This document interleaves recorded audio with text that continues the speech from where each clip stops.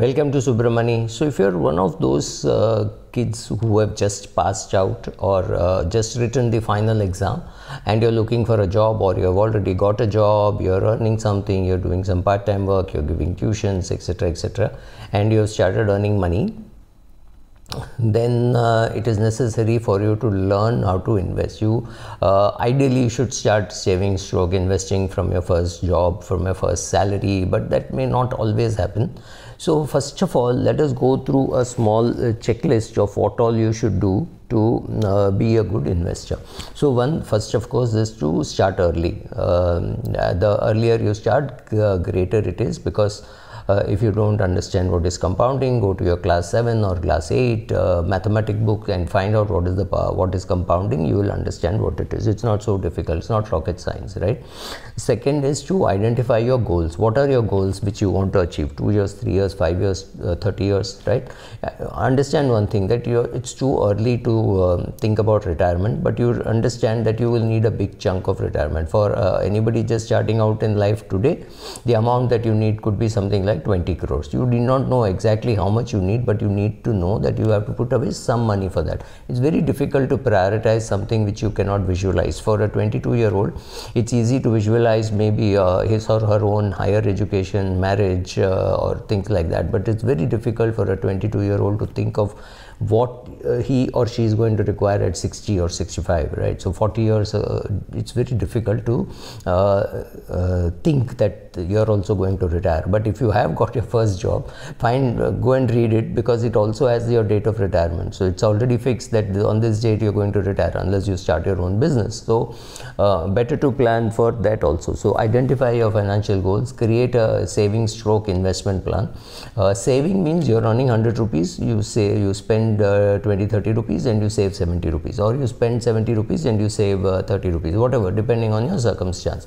Then you decide that you will save that money. Saving is step 1 of accumulating money for being invested.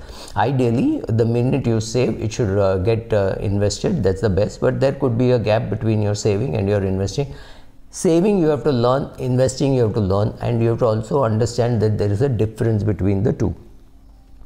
In case you have any debt, pay it off. If you have a student loan which you're paying over 7 years or 8 years, then you can continue that. But anything other than that, if you have some vehicle loan, or if you have some personal loan, some travel which you did with your friends, etc., pay that off, because paying that off is the smartest investment decision that you can do.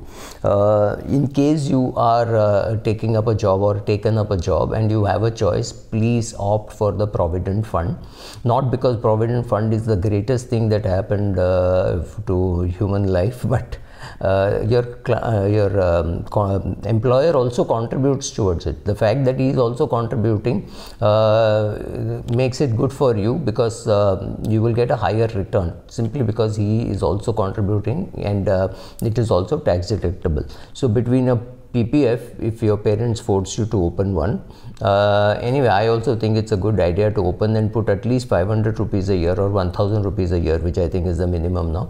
So 1000 rupees a year into your PPF, then whatever is your Provident Fund, EPF as it is called, and your ELSS, right? So this combination of yours should be 150,000, like 1,50,000 rupees should be these three put together, because this is your 80C benefit. Why am I talking about all this? Because you are young, you've just taken up your job. Maybe your job is paying you 4 lakhs or 5 lakhs for it.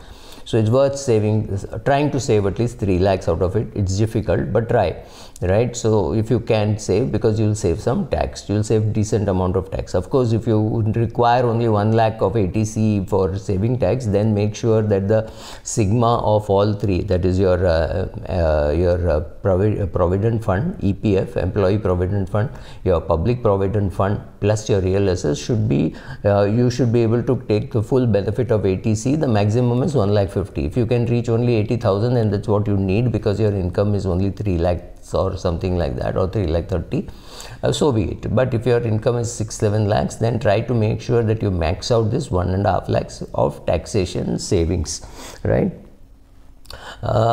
Getting yourself a financial advisor is not a bad thing to do, unless of course you can find some financial advisor at home. Let's say your father is a mutual fund distributor or an LIC agent.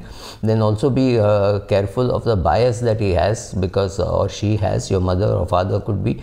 Then they believe that only this is the best insurance company, this is the best mutual fund, things like that. They get biased. So make sure that you get yourself an advisor and check out all those facts, and or also start reading. Go to websites like SEC, SEBI, Subramani, all those places, and try learning as much as possible, because the greatest return you get, the best ROI is on education.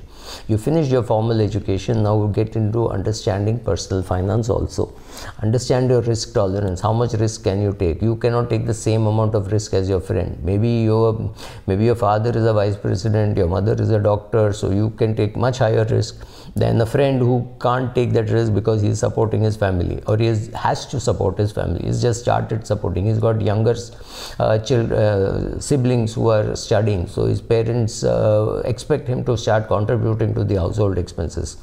Right, so then that person may not have that much money to invest or save as you can. So your friend's risk tolerance is not your risk tolerance. You have to know what is your risk tolerance, which could be very different from your friend, brother, whoever it is, right?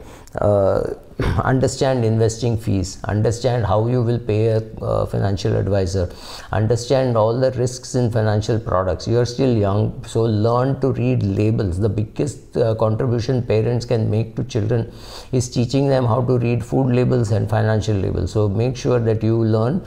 If your parents know, learn from them. If your parents don't know, learn from a financial advisor, or try going to websites where you can learn it by yourself. Once you start investing, you'll get something called the NSGL, or the CDSL will send you a statement. Make sure that you understand how to read that statement, what that statement tells you, how much is your investment, what is the return that you're getting, how much is the fees that you're paying. All that is visible there. So decide to use all that, and so this is the way you start about doing your investment. So you've set yourself budgets, what goals do I want to achieve, and all that you have checked out. You have checked out all your investment options. You look for an advisor, maybe you found one.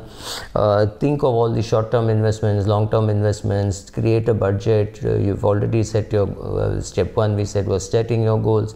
Do all that. Learn that there are some fixed expenses like your housing, rent, groceries, some basic travel, how nothing change, how those things are not really negotiable. That's fixed. Your taxation is fixed. Just assuming that you're 20% tax, which means after the 100 rupees that you earn, 20 rupees belongs to the government of India. Start looking at just that 80 rupees. That is why an SIP helps. When you get that 80 rupees, another 10 rupees goes away for SIP, so you're left with 70. Now you learn how to live on 70 or 60 or 50, whatever your number is, right? So pay off all the high interest cost debt, in case you have any debt that you have other than a mortgage or the educational loan. Pay off all that before you start investing. Understand that the power of compounding works for everybody. It worked for your grandfather, worked for your father, it will work for you. The younger you are, the lesser the amount of money that you need to invest. In fact, this book of mine, you can see the word retire rich. The byline is invest rupees 40 a day. So if you're 21, 22, then that book is for you. It is meant to invest 40 rupees a day. I wrote this long back. When I wrote this, why 40? The 40 was the dollar rate, right? Today the dollar is say 80. So maybe you should say invest 80 rupees a day. Far more importantly, you should increase it by a 5% or a 10% on an annual basis. That's the way you increase your the power of compounding with a bigger amount, right? So joined your taken your PF, taken your PPF, you've reached 1,50,000. Research all investments. If something is too good to be true, believe me, it's not true.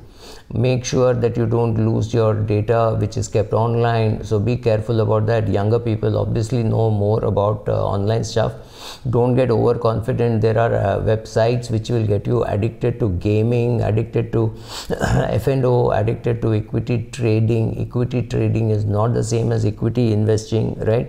So understand one thing, you finished your education, you have done all that. You can of course sit at home and watch reality TV, but it's very important that you come to reality, and in reality, for achieving your goals, you need investments. It's as simple as, even if you are going to inherit money, even if you have inherited money from your grandfather, it does not mean, or great grandfather, it does not mean you know how to manage it. You have to learn how to manage it. It's your job.